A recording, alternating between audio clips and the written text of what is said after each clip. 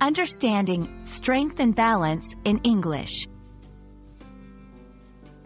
Hello everyone. Today, we're diving into an insightful journey to explore the meaning and application of the phrases strength and balance in the English language.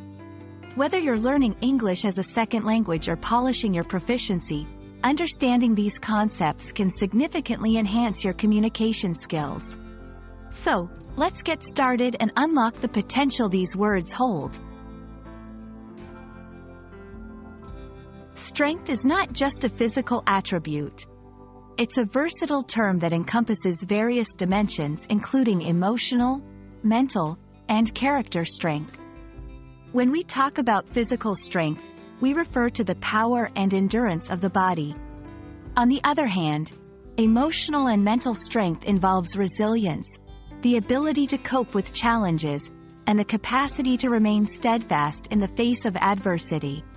Character strength, another crucial aspect, highlights virtues like honesty, integrity, and courage. Understanding these nuances can help learners appreciate the depth of conversations and literature in English. Moving on to balance. This term signifies equilibrium and harmony across different aspects of life or elements within a context. In a literal sense, it relates to physical stability, where objects or individuals are in a state of equilibrium. Metaphorically, balance is vital in discussions about work-life harmony, emotional well-being, and the distribution of resources or attention. Grasping the concept of balance is essential for learners to fully understand discussions on life management, health, and societal issues. When strength and balance are mentioned together, they embody a powerful principle of living a well-rounded and resilient life. This combination underscores the importance of not only possessing strength in various facets of life but also ensuring that this strength is harmoniously distributed.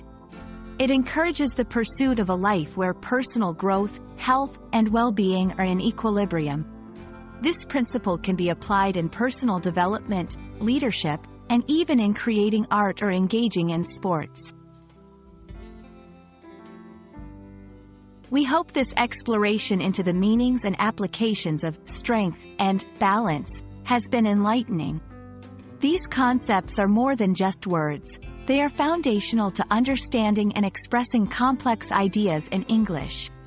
Whether you're engaging in deep conversations, writing essays, or simply reflecting on personal goals, these terms offer rich layers of meaning to explore.